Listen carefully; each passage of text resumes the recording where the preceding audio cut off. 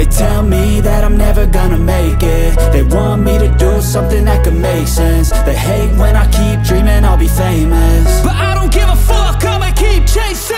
I got all this potential that's deep inside of me, but they hate when you're successful cause they try to be. They sit there being judgmental because you're trying things, and they just want you to settle and do the right thing. So get a good job, don't slack off. Wake up every morning, make a good impression on your boss.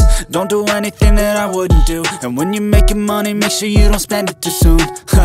Fuck that, I'll do what I wanna do. I got a different path from everyone, and that includes you.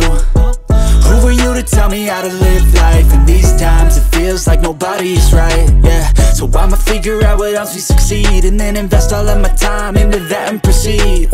I need whatever the hell could make me happy, and I don't think you have a clue what could that be. They tell me that I'm never gonna make it. They want me to do something that could make sense. They hate when I keep dreaming I'll be famous, but I don't give a fuck, I'ma keep chasing.